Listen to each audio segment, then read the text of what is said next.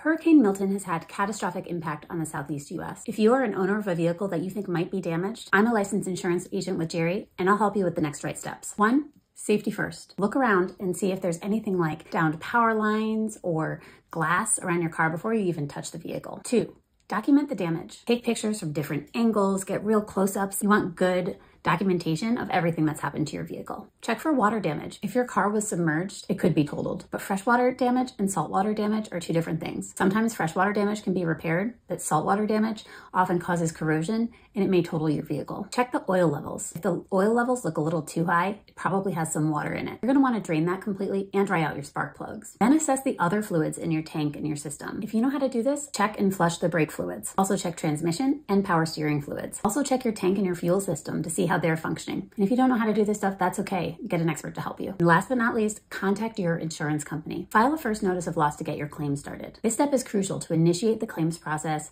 and get a head start on any repairs and payouts that you may be due. But overall, stay safe and use extreme caution when trying to operate any vehicle that you think may have been damaged. We're Jerry. We've got your back.